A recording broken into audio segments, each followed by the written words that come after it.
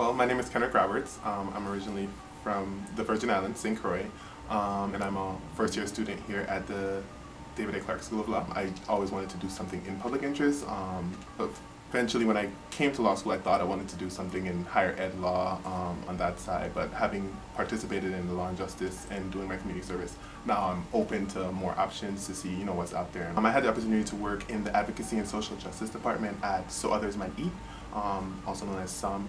And it's a community-based organization that works to help the poor and homeless residents of DC.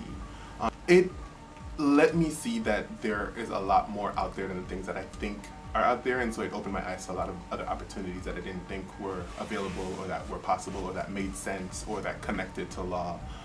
And so we learned a lot about, being an advocate for clients, and you can do that in a number of different ways, and not necessarily just always in a courtroom or different things. There are other avenues for you to be an advocate for a client, and that there are talents that you can, generate from the people in your community and use those for the better good within society.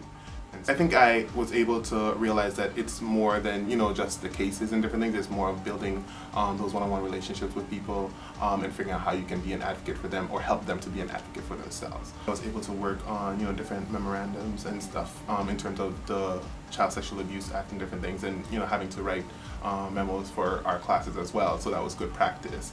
And I was able to get feedback from my supervisor in terms of, this is, what your client will think is useful or is not, and so being able to translate some of that learning as well as to use stuff that I was learning in the classroom in a practical way was also very helpful. So I actually completed my 40 hours probably within the first 2 or 3 weeks I was there, so I think I'm up to 150 hours or so by now, but there's still a lot of help that they could use, and so my plan is to kind of keep with it. Definitely, my supervisor is actually a lawyer as well, and so talking with her has also been beneficial with everything from navigating the field to getting prepared for class and different things. But I also had the opportunity to meet a lot of the council members in DC, and so talking with them about kind of what their focuses are and ways that I can get involved as a law student.